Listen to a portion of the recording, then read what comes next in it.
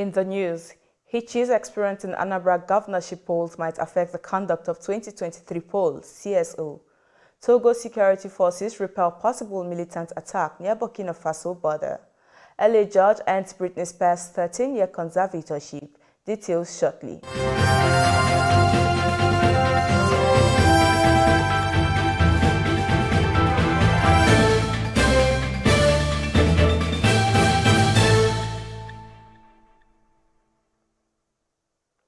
This is TOS Television, your digital first Pan-African news network. I am Abigail Okmade, and this is TOS News 360. A North Carolina man wrongly convicted of murder and imprisoned for 26 years has been granted a full pardon by the governor. He was convicted on a first-degree murder charge over the killing of George Radcliffe. Months after the trial, a teenage eyewitness for the state recounted her testimony. Dante Sharp fought to prove his innocence since his 1994 arrest. He was released from prison in August of 2019. With the full pardon, Dante Sharp will be able to file a request for compensation from the state. And in Nigeria, a civil society organization says that the difficulties experienced in the recent Anambra governorship elections may affect the conduct of 2023 general elections. The Center for Democracy and Development, in a report on the election, noted that the increase in security challenges and glitches experienced with the bimodal voter accreditation system raised concerns on the need for extensive preparation and training before using the technology for the general elections. The CSO calls on the federal government to take urgent measures to address worsening insecurity in the build-up to the 2023 elections, as this has clear implications on voter turnout, it said. Now to developments across Africa. 7 police officers were killed and 5 more were wounded in northern Burkina Faso on Friday morning by unidentified gunmen, the government said in a statement. The statement says the officers were attacked while on a security mission near Alkoma, between the towns of Dore and Escane in the far north Sahel region. Such operations are underway to track down the assailants, the statement says. Now the United Nations has extended its peacekeeping mission in the Central African Republic that was established in 2014 as the United States called on Russia to investigate accusations of abuse by Russian contractors in the country. Russian instructors and Central African Republic troops are accused by the UN experts of targeting civilians with excessive force, indiscriminate killings, occupation of schools, and large-scale looting. The Kremlin has denied the accusations. Russia has sent hundreds of military instructors to the gold and diamond-rich country of 4.7 million people mad in violence to train the army, police, and national gendarmerie. The government of Togo on Friday says its security forces were repelled in an attack this week by unidentified armed men which had crossed its northern border with Burkina Faso. It is the first possible spillover of Islamic militant violence in the West African country. According to the government, the attackers targeted a security outpost in Banjel Prefecture overnight on Tuesday and were pushed back into Burkina Faso. There were no Togolese casualties. President Faure Gnassingbé instructed the government to continue investing in the security forces to strengthen the capabilities of the Togolese army.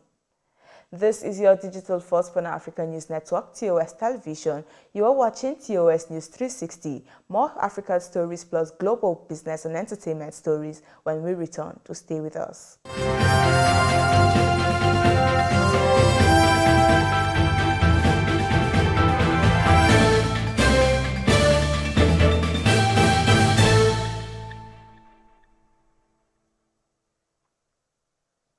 Thank you for staying with us. South Sudan's finance and interior ministers were fired by President Salva Kiir late on Friday without explanation for the changes, state television and his press secretary announced. Kiir replaced Finance Minister Athien Ding Athien with Agak Achiluwal and Interior Minister Paul Mayom Akek with Mahmoud Solomon Aguk. Kiir's press secretary Ateni Wek says the changes would not affect the functioning of the government. Another global scene. Negotiators took the UN climate talks in Scotland into an extra day on Saturday after 2 long weeks of wrangling to try to agree a deal that would give the world a realistic shot at avoiding the worst effects of global warming. The meeting's principal aim is to keep within reach the 2015 Paris Agreement target to cap global warming at 1.5 degrees Celsius above pre-industrial levels. Scientists say that to go beyond that limit will unleash extreme sea level rise and catastrophic weather extremes, including including crippling droughts, monstrous storms, and wildfires worse than those the world is already suffering. And in business, the federal government of Nigeria has hinted that it may explore an out-of-court solution to the lingering legal battle between the Federal Inland Revenue Service and Rivers and Lagos states over the collecting authority of value-added tax VAT. On August 9, the Federal High Court sitting in Port Harcourt, Rivers State, ruled that Rivers State, not the FIRS, should be the authority collecting VAT and personal income tax in the state.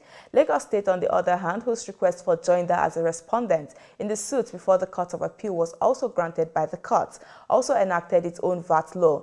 The Governor Babajide Sanwo-Olu signed the bill into law on September 10. Nigeria's President Muhammadu Buhari departs Paris to South Africa for the Intra-African Trade Fair.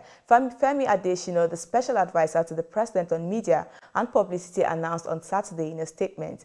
The second Intra-African Trade Fair 2021 takes place from Monday, November 15 to Sunday, November 21. The theme of the fair, Building Bridges for a Successful After, aims at boosting trade and investment across the African continent. The president is expected back in Nigeria on Tuesday, November 16. And on the entertainment scene, a judge in Los Angeles on Friday ended the conservatorship set up by Britney Spears' father in 2008 with immediate effect. Britney describes the termination as the best day ever.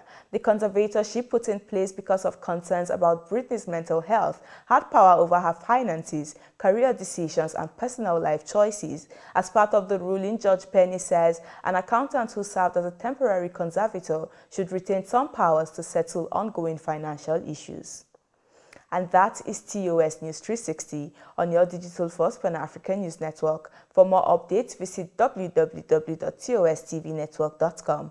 Do follow and like our social media handles on Facebook, Twitter, and Instagram. And remember to subscribe on YouTube to stay with us and enjoy more programs on TOS Television Network. I am Abigail Ukmade. Thanks for watching.